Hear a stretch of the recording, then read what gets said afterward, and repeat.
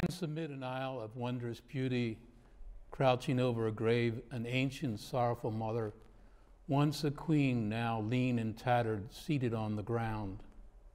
Her old white hair drooping disheveled round her shoulders, at her feet fallen an unused royal harp. Long silent, she too long silent, mourning her shrouded hope and air. Of all the earth, her heart most full of sorrow, because most full of love. Yet a word, ancient mother, you need crouch there no longer on the cold ground with forehead between your knees. Oh, you need not sit there veiled in your old white hair so disheveled. It was an illusion. The son you love was not really dead. The Lord is not dead. He is risen again, young and strong, in another country. Even while you wept there by your fallen harp by the grave, what you wept for was translated, passed from the grave. The winds favored and the sea sailed it, and now, with rosy and new blood, moves today in a new country. Good evening, and welcome to Philly Loves Poetry. My name is Charles Harkins Carr. I'm the host of Philly Loves Poetry, which is a collaborative effort by the Moonstone Art Center of Philadelphia and PhillyCam. The focus of our programs is to give our audiences an appreciation for the rich culture of poetry in the city of Philadelphia.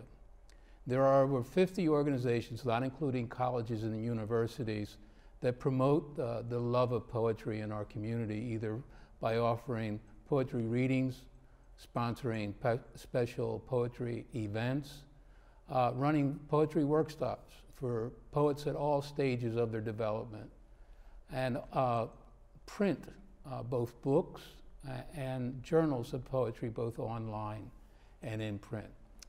So on any given day or night in Philadelphia, somewhere there's poetry being read in this city, because we have such a rich culture of poetry. So tonight the theme of our show, and you see my bow tie, green bow tie, is Irish poetry. Of course, on March 17th we celebrate St. Patrick's Day. So I have two really remarkable guests who are with me tonight that are going to be discussing and reading poetry, both Irish and Irish American poetry. First, to my right, Nathalie Anderson. Nathalie's first book, following Fred Astaire, won the 1998 Washington Prize from the Word Works. Nathalie's second book of poem, Crawlers, received the 2005 McGovern Prize from Ashland Poetry Press. And her third, Quiver, was published in 2011 by Penstroke Press. Nathalie's poems have appeared in such journals as the Atlanta Review, DoubleTake, Natural Bridge, The New Yorker, and The Recorder. Nathalie has authored libretti for 3 operas, The Black Swan, Sukey in the Dark, and an operatic version of Arthur Conan's Doyle, A Scandal in Bohemia, all in collaboration with the composer Thomas Whitman and the Orchestra, 2001, in Philadelphia. A 1993 Pew Fellow, Nathalie serves currently as poet in residence at the Rosenbach Museum and Library. Nathalie teaches at the Swarthmore College, where she is a professor in the Department of English Literature and directs the program in creative writing. What Nathalie doesn't include in her biography is that she runs a listserv, and has done so for several years, that really informs people in our community and in our region of all these wonderful poetry events that take place throughout the year and throughout the community. So we're indebted to you for that. I at least receive 5 to 6 announcements of poetry events and readings. I would love to go to them all, but there's just not enough time. So welcome, Nathalie. And next to Nathalie is Cassie Macdonald. Cassie serves as the hearthkeeper of Bridget's house in Camden, New Jersey, where she facilitates a twice monthly writing circle organizes readings, workshops, and other writing arts events, and creates neighborhood murals as part of the Poetry Liberation Front, Poetry to the People. Cassie has been a featured reader at Fergie's, Big Blue Marble Bookstore, and 11-1 Gallery in Camden. And she is always game for an open mic, even an unscheduled one on a moving train. Her chapbook, Use Your Words, is currently looking for a home. So welcome, Kathy. Thank you. So Irish poetry, Irish American poetry is such an enormous subject and spans so much time and so many great artists that it's difficult in one program to do justice to it, and perhaps even not in two programs. But what I would really like to focus on first is what you see as Irish in Irish American poetry. What are those qualities, and where would one find that if one was searching for it among American poets? I'll go to you, Natalie, first. Well, I'm happy to talk about that. Yeah. Interestingly, I guess I would say right at the moment I'm in the process of putting together an anthology of poets who are associated with the American organization, the American Conference for Irish Studies. Mm-hmm. And most of the people in this organization are scholars of Irish literature, but also are poets. They've come to write in response to the matter of Ireland, the politics of Ireland, the literature of Ireland, the landscape of Ireland. And it's those poets that I think of first when I think of Irish American writers. Most are of Irish heritage, and that's what brought them to Irish studies in the first place. But the diversity of writers, of this group of writers, is just immense. So that it's hard to say that any of these poets write in the same way or on the same topic. I've brought with me Dan Tobin's collection of Irish American poetry, which begins with the beginning of the country and goes up through the present day. And he makes a case that a lot of people of Irish descent write about travel by sea, write about displacement. But I think that that's true of most immigrants, most children of immigrants, so I'm not sure that I would make a special case for Ireland in that way. One thing that I've noticed is that there's a great love in Irish poetry for nature. And so I see that translated in contemporary Irish American poetry to an emphasis on ecological perspectives. So, but I still think that diversity rather than uniformity rules with Irish American poetry. Mm-hmm. Yeah. Cassie, how would you respond to that from your experience? Well, I don't really take a scholar's approach, but more the poet who's followed my bliss all my life in discovering poets. And I really think my feeling about Irish poetry, apart from poetry generally, is a couple of the things that Natalie raised about having this special connection to the earth. I don't know if that's it's my experience. I don't know if it's unique to Irish poets. But I know that when my mother and I had the good luck to go to Ireland in 2002, which was about 100 years after her grandmother emigrated here. Mm-hmm. So a really very meaningful journey for us. I had the idea as I met people there and I encountered poets and other artists that to say Irish poet was almost redundant because there was a sense with all Irish people that we encountered of this kind of, well, one, there's the music and the language itself. So anything someone says starts to sound like poetry right away. We encountered an old man on our journey in a little village, and this toothless old man who came up to me and said, "Do you take a drink?" Like that. I said, "Well, there you go, there's a poem." But it was certainly that sense of poetry being integrated with life. And whatever the poet was expressing was really arising out of their experience and their life on the land, with the family, with the history, and the present moment. They're not tied in the past, but certainly the past is very much a part of the experience of the present moment. And I was very moved by that, and it's something that continued to be important in my own understanding of my own writing and understanding other poets. This sense that the poet isn't just for writing, but for being in life in a certain way. That it's a responsibility.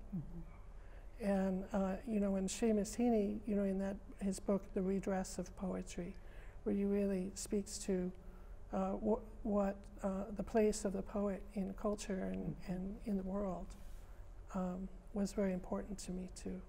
And I think that seems to be, for me, a particularly Irish sensibility, that because of the history of violence, well, and that's everywhere too, but because coming out of the history and conflict, what is the poet for? Yeah, I'd underscore that too, that history of conflict, and not just political conflict, but also the issues of hunger, the aftermath of the famine. And I do think that that sense of social responsibility follows these poets to the United States. I shouldn't say follow these poets, like most of the poets that we're talking about as Irish American are not themselves born in Ireland. But there is a sense of having some kind of responsibility beyond the self, even as you're expressing what it means to live in the present moment. And that heritage of sorrow, I think, continues to inflect their work. It's interesting that you started off with the Whitman poem where he's saying, Ireland, you woman, you impoverished woman, you sad woman, you don't have to be sad and impoverished anymore because you now have an arm, you might say, in the new world.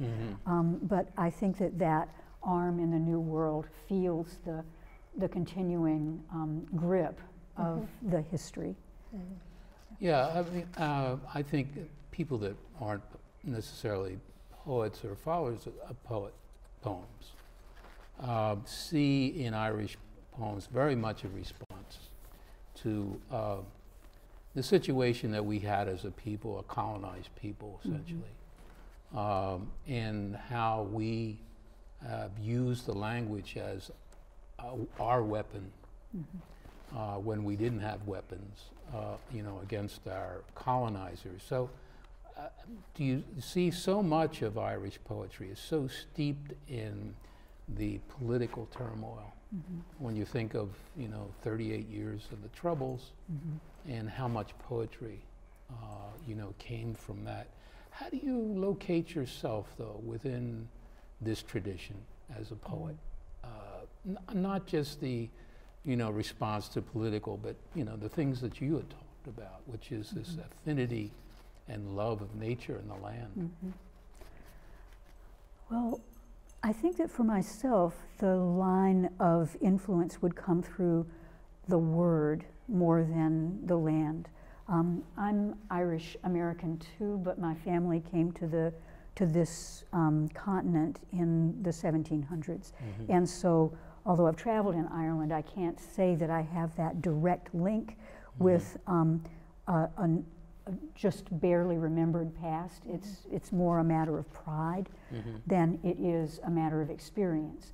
On the other hand, that love for gab, the story that won't stop, the aside that turns into the main topic, those are things that I appreciate, and I think that I find them in my own work and hope I can do more with them, actually.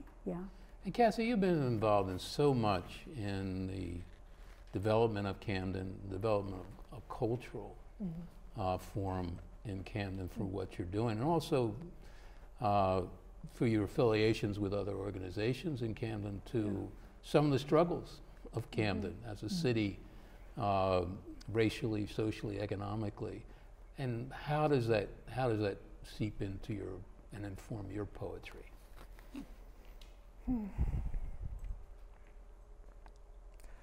Well, I think it's like wine, you know, that takes its influences from the ground and the air, and I would add for a poet the sounds of a place. And you really, if you have any empathy at all, you can't help but be formed by what's happening, you know, in your environment.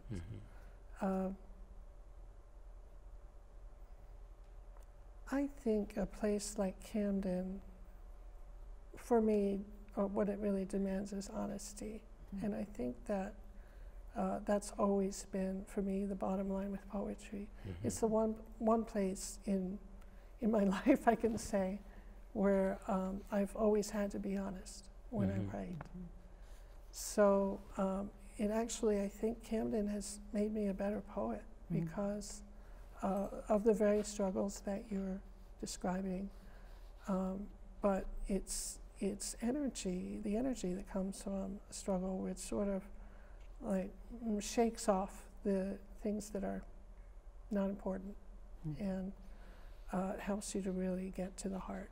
And there's a lot of pain as well, you know, and so in some ways there's that line you can draw between, you know, a person who has grown up in Camden, and I didn't grow up there, so there's a lot of struggle that I never experienced firsthand, thankfully. But, you know, going back into my blood, you know, the Irish blood, that it's really surprising, you know, I found going back when we were in Ireland, how I connected, though I didn't know anyone. You know, we went to the place where my great-grandmother came from, and I said, oh, these people look like my family. I can't believe they look at their faces. It could have been my grandmother. And waking up the night before we left and just crying and crying out of a dream because I was leaving. And I didn't understand how, you know, that connection could be there after 3 generations, but it was there. Yeah. So I would say I have a similar experience when you leave, like you're leaving again, and you know you have an attachment, you know, especially when you can locate, you know, where your heritage is from. When you see, you know, artifacts of graves and you meet and talk to people, it's you know, it's really an experience to go to Ireland. Period. Whether you're Irish or not, it's such a wonderful place. But when you leave, there is an emotional dimension to it. Absolutely, and it's tough, you know, to do so. But nonetheless, you know, it happens. You know, when we think of when I guess people think of Irish and Irish American poets, they generally think in terms of men. You know, I mean the Yeatses, and of course, you mentioned Seamus Heaney and others, but there is a growing population of great women poets that I think most people, you know, have never heard of, never read, and so could you speak to that? Sure. I think most Americans have perhaps never heard of them, but most Americans couldn't tell you 2 poets from England at the moment who are well known there. So I think that it's as much a matter of that Atlantic Ocean divide that it's just hard for us to know unless we have a particular interest in it. It's also true that although previous generations of Irish women didn't have that platform as much, nevertheless, Oscar Wilde's mother was known as Esperanza. She was an extremely popular and politically impassioned poet, And so most people wouldn't know that either, although they would recognize the name of Wilde. So at the time, she was extremely influential. And we've, you know, it's time and distance, there you go. But I made a list of some of the writers who have been especially significant in Ireland in the last maybe 50 years. Maybe that's more time than I really mean, but Eileen na Huileanine, sorry, I mispronounced her last name, Huileanine, Evan Boland, who I think you're going to read a little bit of in a moment, Maeve McGuckian, Nuala O'Connell, who writes in Irish and is translated by all of the most famous contemporary writers in Ireland. Mary O'Malley, Rita Ann Higgins, Paula Meehan, who has just come off of being the equivalent of the poet laureate of Ireland. I think Eileen na Huileanine is the significant, the poetry professor there, the poet laureate at the present moment. Moya Cannon, Siobhan Campbell, Katie Donovan, Vona Groark, Sarah Berkeley, Sinead Morrissey, and I'll stop there. But these are very powerful women, and they're very well read in Ireland. They're famous in Ireland. So I think that it's our limitations and our loss that we don't know so much. And part of also heritage in our country and in that country where the men get the mic more often than the women, perhaps. But I wanted to mention with this list that Nuala O'Connell, Mary O'Malley, Moya Cannon, Vona Groark, these are all people who have been in residence for a full semester at Villanova during the past several years, where they have a writer in residence. Sometimes it's a poet, sometimes it's a fiction writer or a playwright, sometimes it's a woman, sometimes it's a man, sometimes from the north of Ireland, sometimes from the Republic of Ireland. But these are people that we've had the opportunity to meet and know in Philadelphia, which is really exciting. I'm sure that our audience knows that this is a city to which many Irish people have come. And the Irish Studies program at Villanova has been going on now for quite some time, and has brought together not just young people who want to know more about their heritage, but people from the community here who are eager to be involved in that literary heritage. There's a number of those poets and male poets who occupy positions in major universities, and therefore obviously can have a direct impact upon the Irishness of Irish American poetry. What do you see as unique, or is there something unique when we say this, the women's voice of Ireland?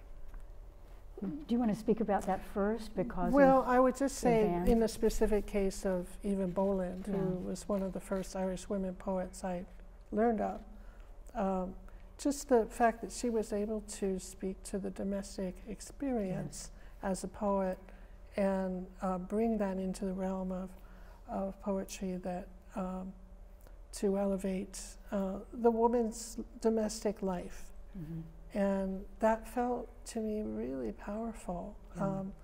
And also having this wonderful, wider view that she could interweave, of the culture and the politics and the history, but also really bringing it to the kitchen table. And it's something that you wouldn't see many male poets do.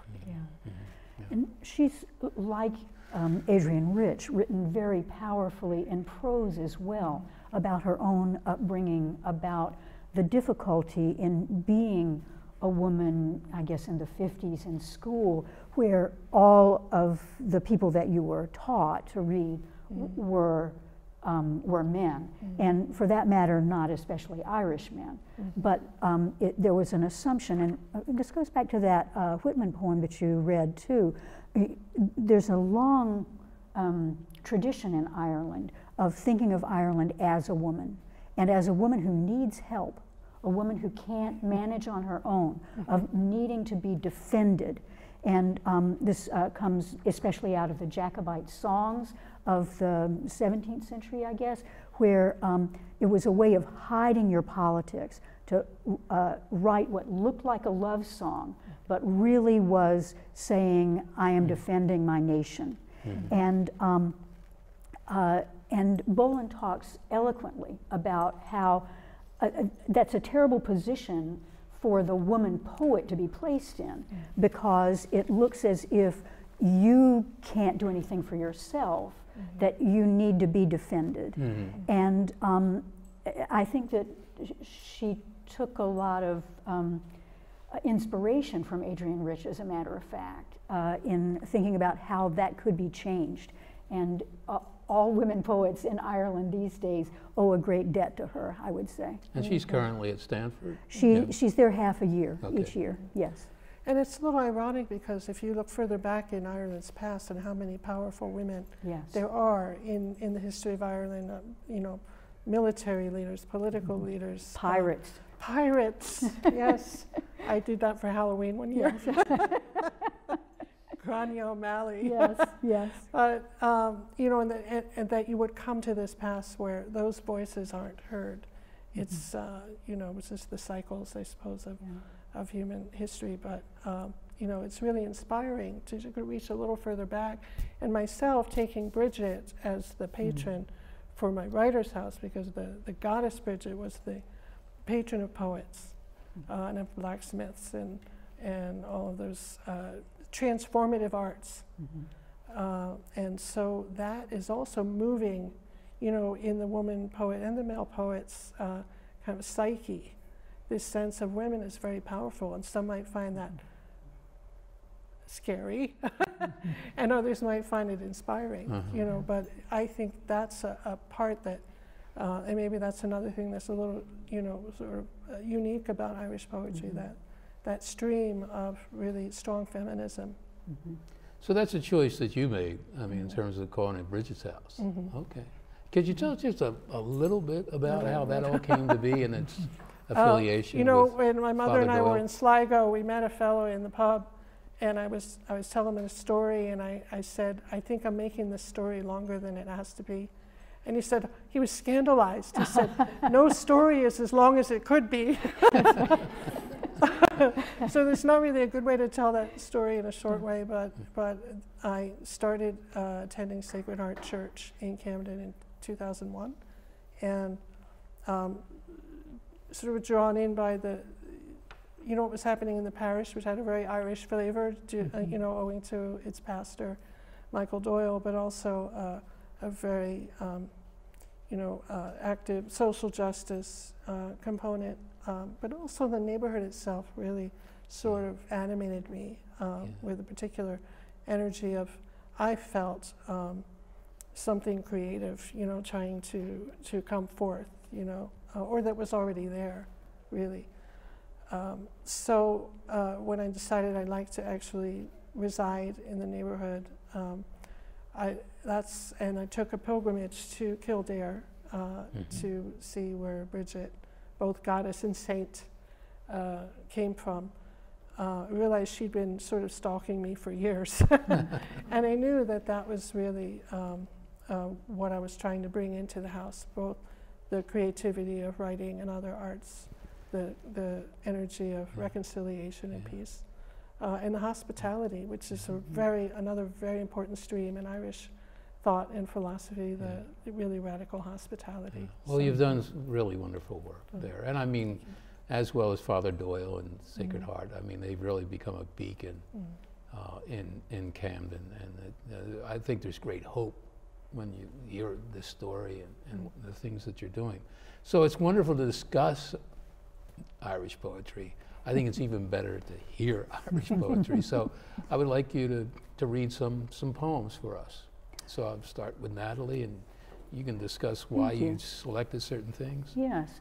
So I wanted to start with two poems, one brief and one longer, one old, Yeats, and one very new, Eamon Wall, a poet who lives in St. Louis now. and grew up in Enniscorthy in the Wexford area in the southeast of Ireland.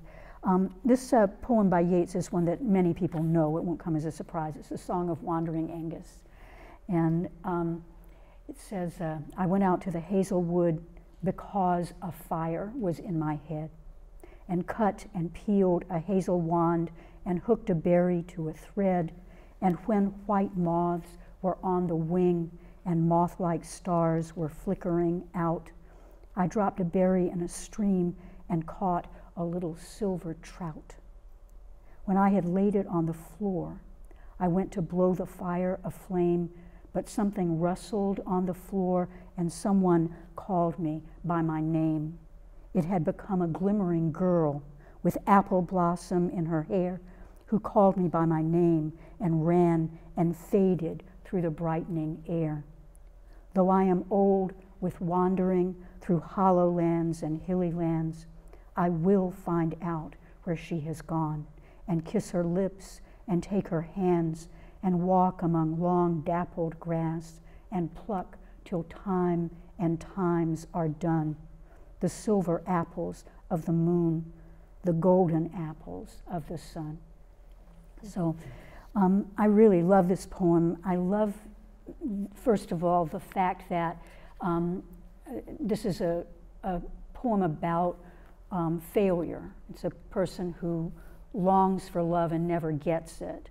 And yet, with these last lines, kiss her lips, take her hands, pluck these silver apples, these golden apples, it's as if language gives us that culmination, gives us that resolution, as if you can imagine it, if you can imagine perfection, then it doesn't matter that you didn't achieve it. I also love this, I went out to the hazelwood because a fire was in my head. Like, what kind of explanation is that? Right, mm-hmm. Right. And when he, in the Irish cottage, down on the floor by the hearth, goes to blow the fire aflame, that fire is the fire in his head, too, the magical fire, the fire of inspiration, I guess you'd say.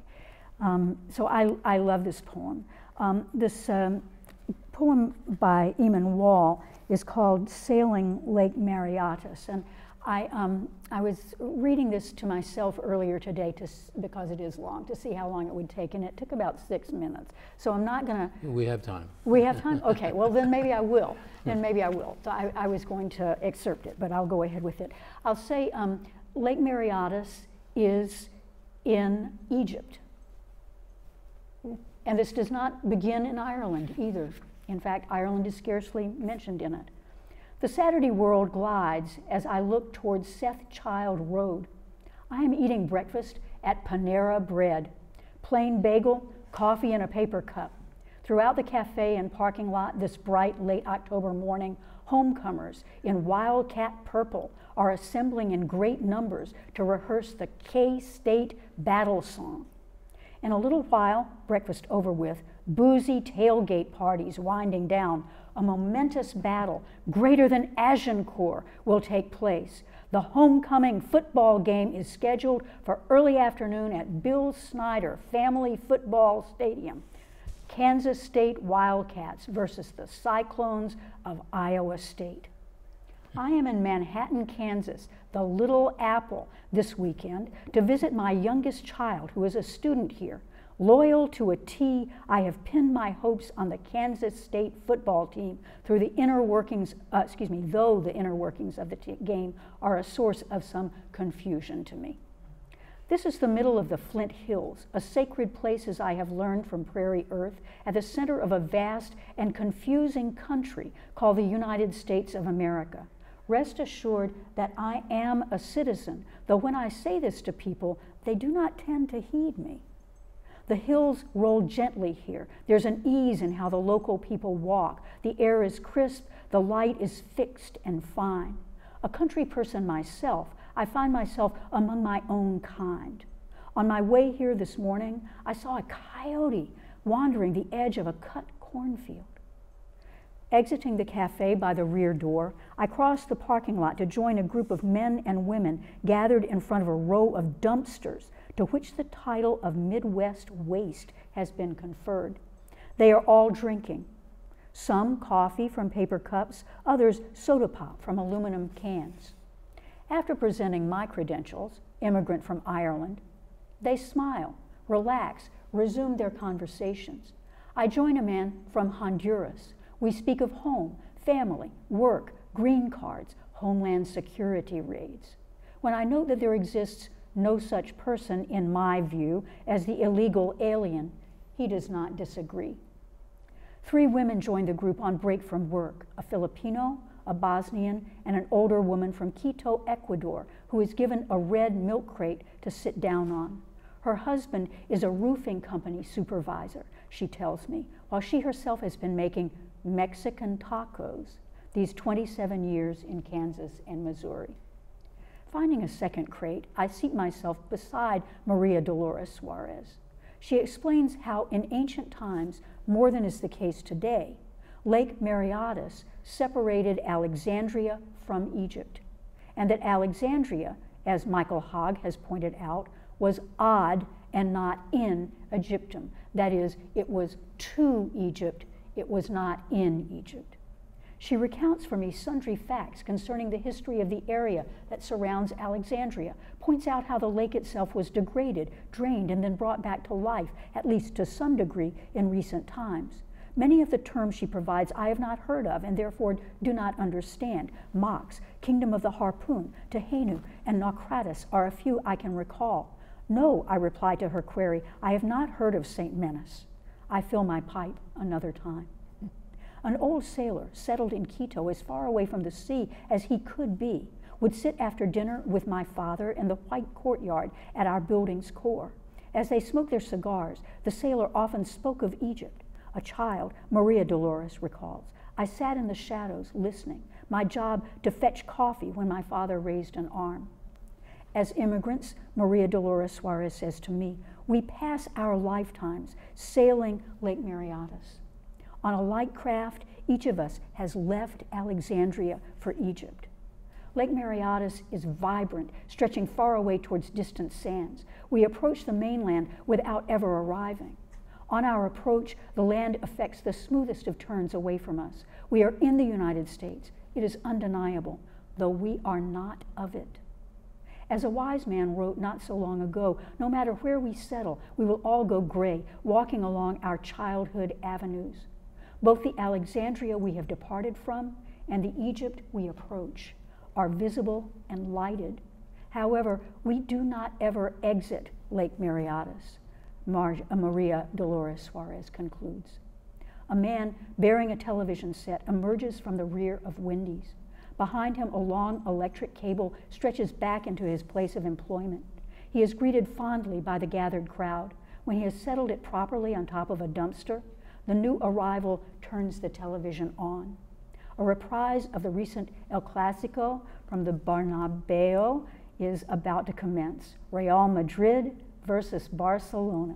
Look, Maria Dolores Suarez from Quito, Ecuador, shouts to her 2 lady companions. There's my man, sexy Javier Mascherano from Argentina. We watch the game together, quietly, intently, called back onto a familiar stage. A warm curtain drawn between us and the United States. Throwing my cup into the dumpster, I wave goodbye and take the longer route round to the front entrance of Panera Bread, and once there, hold the door for a long line of exiting Wildcat fans. To a man, woman, and child, they are happy, warm, friendly, purple, and appreciative of my quiet gesture. You're welcome, I say, and good luck against Iowa State today. In the cafe, I order 2 hot breakfasts to go for my wife and daughter, who will surely have woken up by now. Go Wildcats. So I want to point out first that this poem has nothing to do with the Yeats poem. They're about as far apart as you could be. That Yeats poem is so musical. It rhymes so insistently. It's so delicate, so mysterious. This is not delicate. It's Panera. It's people sitting around a dumpster watching a television set that's hooked up inside a Wendy's. But there's also a way that metaphor of Lake Mareotis, of never getting all the way across, of always going to Egypt, never being in Egypt, of never being in the United States, always being just going there. That is exactly the circumstance of Yeats's poem, that you always yearn for love, you always yearn for acceptance, you always yearn for perfection, and you never reach it. That's the human condition. But it's also the condition of the immigrant. And I love the way that this becomes this philosophical discussion. I love the part where he writes, Eamon Wall writes, an old sailor would sit after dinner with my father. And at that point, we assume that it's Eamon Wall speaking, but really it's Maria Dolores Suarez speaking. And so it's like all of these immigrants become the same person, bound together by real football. Yeah. Well, when I was listening to you, I thought that was really more authentically Irish, because authentic in the sense that when one thinks of, Ireland for a good while really didn't have a reading public, so much of it was oral tradition. Speaking. And I was thinking of this as, here is another tale that's being told, and captivating people. With this yarn. So while it was about a different subject, I said this is very much Ireland and very much Irish in the Irish tradition. Will you read one of your own? Let's hear Van Bolen first. Sometime in the future, maybe I will. Okay. Yeah. So yes, the good woman is in here somewhere.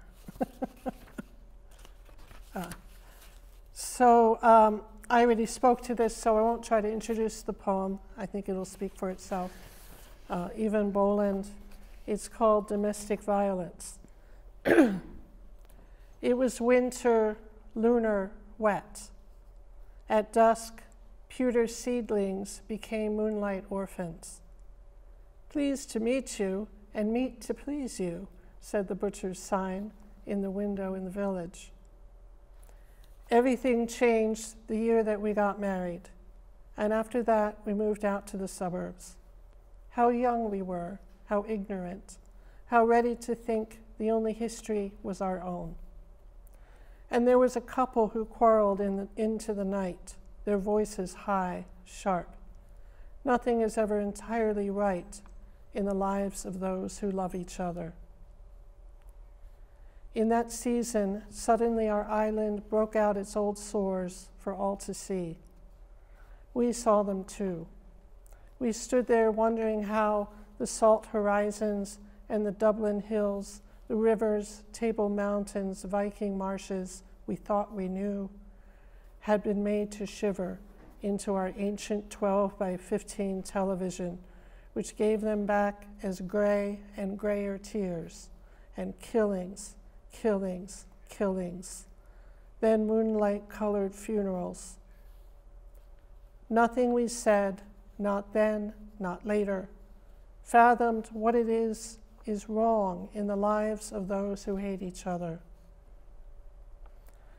And if the provenance of memory is only that, remember, not atone. And if I can be safe in the weak spring light in that kitchen, then why is there another kitchen, spring light always darkening in it, and a woman whispering to a man over and over, what else could we have done? We failed our moment, or our moment failed us. The times were grand in size, and we were small. Why do I write that when I don't believe it? We lived our lives, were happy, stayed as one. Children were born and raised here and are gone, including ours. As for that couple, did we ever find out who they were, and did we want to? I think we know. I think we always knew. You want to read some more? Yeah. So these are, I'm just going to read two shorter ones that just touch on my own experience. One is Patrick Kavanagh, who you know, as we were describing earlier, the connection to the land is definitely huge in Kavanaugh's poetry, and we were able to go to his place, you know, when we were in Ireland, and towards the end of our trip, we were in Derry, and we'd gone into a pub and went out looking for something to eat, and we ended up in this cafe, the only place open late, and ate chip bap, which neither of us knew what it was, you know, when we ordered it. And there was this old gentleman in a suit who struck up a conversation, and I have to say, the farther north we got, the harder it was to understand people. And I didn't quite understand everything he said. I thought he was telling me his name was Paddy Cavanaugh, but then he recited this poem by heart to me, which was the poem called Peace. And mind you, we were surrounded by these Free Derry murals, and right in the midst of where all the troubles had occurred. And here's old Paddy Cavanaugh, as I came to think of him, reciting this poem. Peace. And sometimes I am sorry when the grass is growing over the stones in quiet hollows, and the cock's foot leans across the rutted cart path, that I am not the voice of country fellows who now are standing by some headland talking of turnips and potatoes or young corn, of turf banks stripped for victory. Here, peace is still hawking his colored combs and scarves and beads of horn. Upon a headland by a whinny hedge, a hare sits looking down a leaf-lapped furrow. There's an old plow upside down on a weedy ridge, and someone is shouldering home a saddle harrow. Out of that childhood country, what fools climb to fight with tyrants, love and life and time. Nat, do you want to recite another poem for us? We have time. Sure. Do we have time to hear another Irish one? Oh, absolutely. That sounds whatever you good to want. me. That's Well, sure. This is a poem by Sinead Morrissey, who teaches at Queen's Belfast now, is one of the best regarded poets in Ireland at the moment. Let's see. Yeah, I think this one is maybe easier to understand. It's called the Coal Jetty. So a place where in the past coal would be dumped off so that it could be loaded onto ships to provide steam, the coal jetty. Twice a day, whether I'm lucky enough to catch it or not, the sea slides out as far as it can go, and the shore coughs up its crockery. Rocks, mussel banks, beach glass, the horizontal chimney stacks of sewer pipes, crab shells, bike spokes, as though a floating house fell out of the clouds as it passed the city limits. Belfast bricks, the kind that also built the factories and the gasworks, litter the beach. Most of the landing jetty for coal's been washed away by storms. What stands, a section of platform with sky on either side, is home now to guillemots and cormorants who call up the ghosts of 19th century hauliers with their blackened beaks and wings. At the lowest ebb, even the scum at the rim of the waves can't reach it. We've been down here before, after dinner, picking our way over mud flats and jellyfish to the 5 spiked hallways underneath, spanned like a viaduct. There's the stink of rust and salt, of cooped up water, just released to its wider element. What's left is dark and quiet, barnacles, bladder wrack, brick, but bookended by light, as when Dorothy opens her dull cabin door and what happens outside is Technicolor. I love the combination here of this really ugly part of the city. Any of us who have spent time at a pier know that stink, know that, yeah, it's true here in Philadelphia too. But to think about how the gorgeousness of nature is always there, ready to surprise. Yes. Yeah. Mm-hmm. Yeah. Well, I'd really love to read this. Let's see. I think I'll just take the second part of this Seamus Heaney poem, which we really must hear Heaney tonight, right? We're giving the men some representation tonight. Yeah, a little. It's the second part of a poem called "To a Dutch Potter in Ireland," and this section is called "After Liberation." So it really refers to a Dutch man's experience during the war and the aftermath. So I think, I wonder if there's time, I'm looking at the clock, to read the whole thing. Sure. Because I think it really is better to read from the beginning. Sorry. To a Dutch potter in Ireland, for Sonia Landweer. And there's an epigraph. Then I entered a strong room of vocabulary where words like urns that had come through the fire stood in their bone-dry alcoves next to kiln, and came away changed, like the guard who'd seen the stone move in a diamond blaze of air, or the gates of horn behind the gates of clay.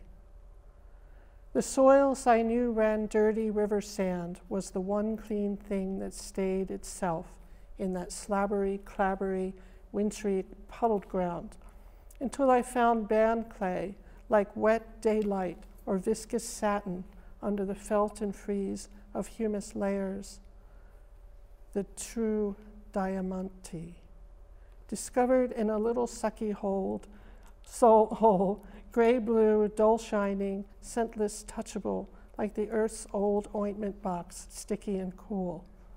At that stage, you were swimming in the sea, or running from it, luminous with plankton, a nymph of phosphor by the Nordic Z, a vestal of the goddess Silica, she who's under grass and glass and ash in the fiery heartlands of Ceramica. We might have known each other then, in that cold gleam life underground and off the water, weird turns of puddle, paddle, pit-a-pat, and might have done the small forbidden things, worked at mud pies or gone too high on swings, played secrets in the hedge or touching tongues, but did not in the terrible event. Night after night instead in the Netherlands you watched the bombers kill, then heaven sent, came back lit from the fire through war and wartime, and ever after, every blessed time, through glazes of fired quarry and iron and lime. And if glazes, as you say, bring down the sun, your potter's wheel is bringing up the earth. Hosanna ex infernus, burning wells. Hosanna in clean sand and kaolin, and now that the rye crop waves beside the ruins in ash pots, oxide shards, and chlorophylls. After liberation. Sheer, bright, shining spring. Spring as it used to be. Cold in the morning, but as broad daylight swings open, the everlasting sky is a marvel to survivors. In a pearly clarity that bathes the fields, things as they were come back. Slow horses plow the fallow war. Slow horses plow the fallow. War rumbles away in the near distance. To have lived it through and now be free to give utterance, body and soul, to wake and know every time that it's gone and gone for good, the thing that nearly broke you, is worth it all. The 5 years on the rack, the fighting back, the being resigned, and not one of the unborn will appreciate freedom like this ever. Turning tides, their irregularities. What is the heart that it ever was afraid, knowing as it must know, spring's release? Shining heart, heart constant as a tide. Oh, thank you. truly gorgeous. Yeah. Well, thank you both for being our guest tonight on Philly Loves Poetry. You really represented Irish poetry pretty well in the space of this hour, so I really appreciate that. I want to say to our audience, our viewing audience, is that, of course, this program comes about through the Moonstone Arts Center. And Moonstone sponsors over 80 poetry events during the year, in addition to publishing poetry books, chapbooks and full poetry. But understand that to be able to do this, we need the support of the community. So I say to you, if you see what Moonstone brings to our audiences, these two really wonderful, remarkable poets, is that we need your support. So, and you can do that by going on to our website, www.moonstoneartscenter.org, and you can find out how you can provide that support. The other thing is, of course, I mentioned Nathalie as a listserv, and I don't think everybody knows about it, but it's a valuable resource to find out about what's happening in poetry in Philadelphia. Could you share your the address? Yes. It's always hard to share an address over the air, but it's N, as in nut, A-N-D-E-R-S, as the first letters of Anderson, N, Anders, Nanders, numeral 1, at, excuse me, Swarthmore, SWARTHMORE.edu. Oh, that's wonderful. Well, thank you Very for good. that. The other thing as coming up on, and I read purposely a Walt Whitman poem tonight, because in April and May, Philly Loves Poetry is going to be dedicated to Walt Whitman and to the festival Whitman at 200, which is really, it is and it's going to be really a celebration of the 200th anniversary birthday of this very storied poet who, you know, spent his last years in Camden. Yes. And so, you know, that's really remarkable. So I will have guests that are really the sponsors of and have helped organize Whitman 200, as well as poets that will come and read, you know, poems both of Whitman and their own poems. So stay tuned for that in April and May. They should be really incredible shows. So I want to once again thank you so much for, you know, sharing this, you know, wonderful poetry with us. I have a, you know, a sure prejudice toward this poetry. I might just say, when people say, "Well, Charles, what is one of your favorite poems?" I think it's Haney's Groball Man. Mm-hmm. And that whole sequence. I guess it's partially because my wife's a Dane, and much of, you know, what he found was, you know, from our Viking past. But you know, his description, his way of boring down on the details in every way is just amazing. So maybe sometime I'll read that. But tonight, I once again thank you, and I want to thank the crew here. You do a great job to make this happen, and I'm so grateful to you for your patience.